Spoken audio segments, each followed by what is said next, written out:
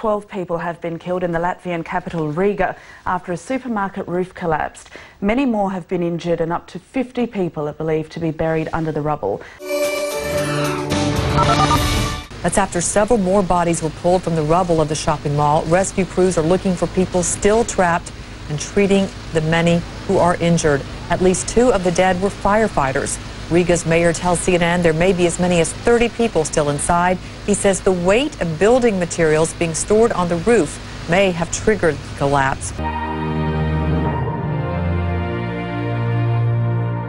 This is what is left of a busy supermarket in the Latvian capital.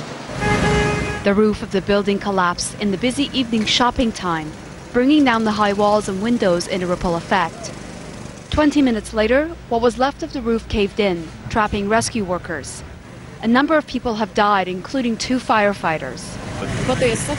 It was crashing. Most people started crying and screaming as it was sure that those who were left inside after the first collapse would not be alive after the second fall.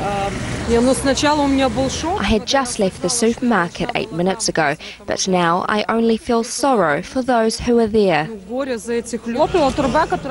They were building a playground for children. Obviously they did something wrong and the roof did not hold this.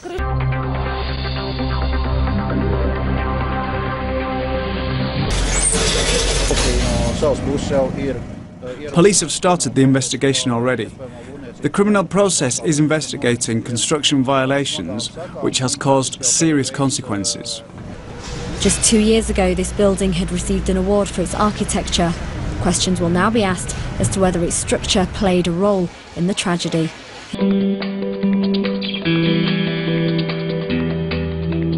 The supermarket was built in 2011.